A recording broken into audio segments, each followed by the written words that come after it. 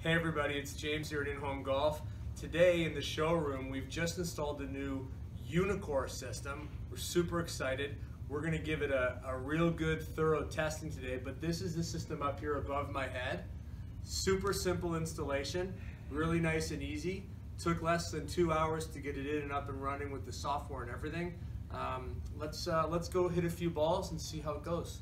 So I've got a 7-iron. We're on the driving range. We're going to see how well I can do.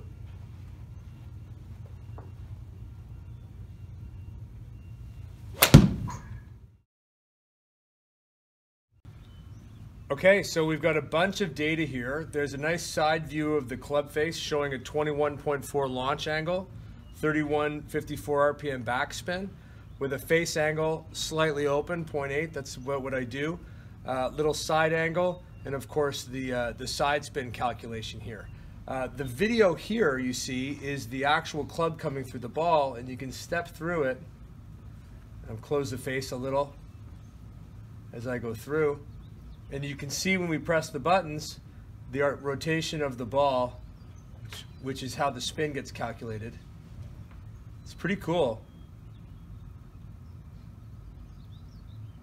And then we can close that, open up the history, and you can see 137 carry, 8.9 yards run for a total of 146, apex, side total, ball speed, club speed, smash factor, all these great parameters right here in a very simple chart to read.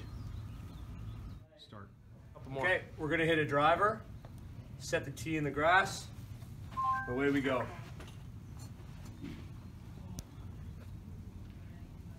A little bit of a slice, which is what I do. 218.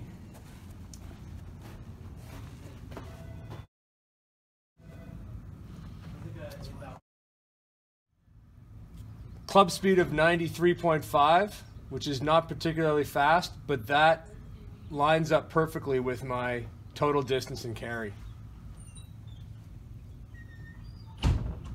Closing that club face, causing a bit of a hard fade / slice. That's what I did. So that was the driving range section. You've also got on-course practice. We're going to go into stroke play, where you can select from a number of these great courses. We're going to pick this one and go ahead and hit a bunch of balls. So one of the things we're looking for is accuracy. So we wanted to get a ball out to the left into the grass to see how that worked and looked and felt. We wanted to hit one out to the right just to make sure that it was calibrated correctly. And of course, you want to hit a good shot down the center line, just like that.